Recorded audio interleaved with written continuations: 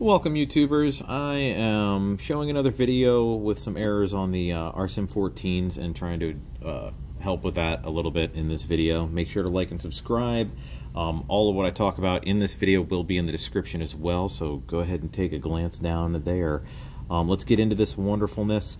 So on this, you're going to hit continue. This is RSim 14. RSim 14 should be automatic and go right through. Take a few minutes, blah, blah, blah.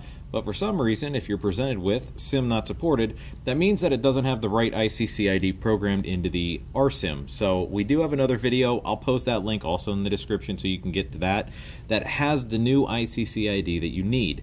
Simply just go back, and this is the other issue that people are having. When you go back, some of the programming that you do is simply this one code right here.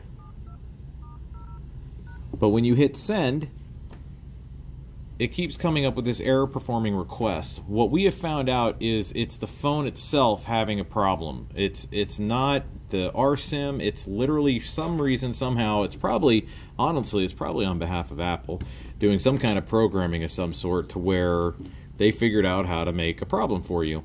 So what you have to do, since this phone, you see that was an AT&T card here. This phone, since it's originally a T-Mobile device, what we're going to do is you can take a Metro PCS SIM card, something that basically runs on T-Mobile towers, a T-Mobile SIM card, whichever one, and plug that in there. Now, of course, it's not going to have a problem. It's not going to go to activation. It's its own SIM card, so it's going to act like it's a regular SIM card. Now, if you're on iOS 12 or higher, which, of course, if you're trying to get this to work, you're probably going to be on iOS 12.3, I would hope.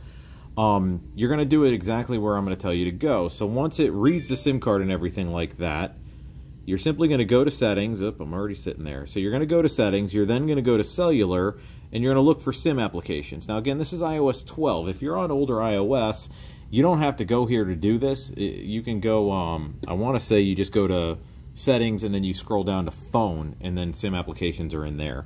Another way, I think in 11 or something like that, or early 12 was right under mobile data. You went under mobile data, and then there were SIM applications.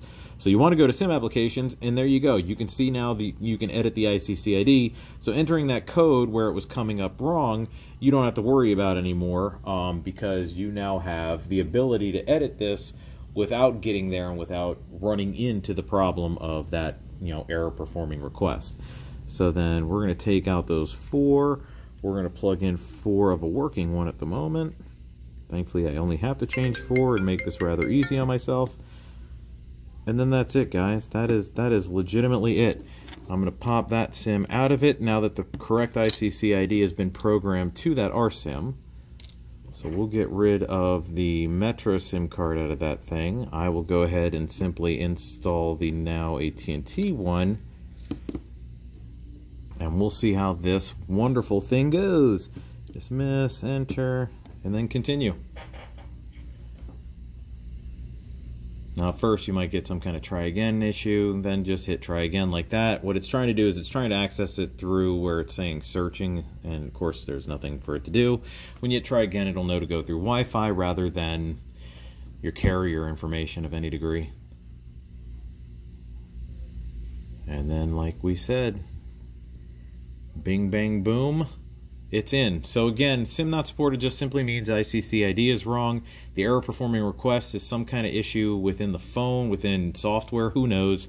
Probably an over-the-air update that you couldn't even avoid. But like I said, there's a workaround for that. And so hopefully this helped you with whatever problems you're having.